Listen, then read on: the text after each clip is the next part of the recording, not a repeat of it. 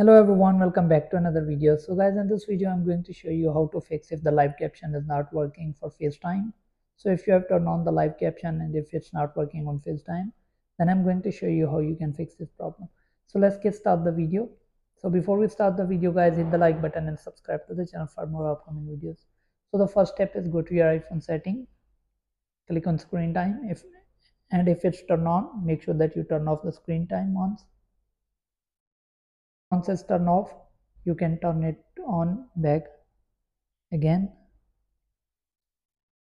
Then scroll down, click on accessibility, scroll down, click on live caption beta, make sure that you turn it on, and also you turn it on live caption in FaceTime. So once it's done, go back,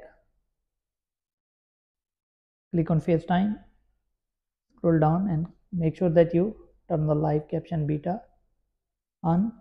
So once it's done, once everything is done, and if it's still not working, then click on the live caption, click on it again and select the mic option, make sure that you turn it on.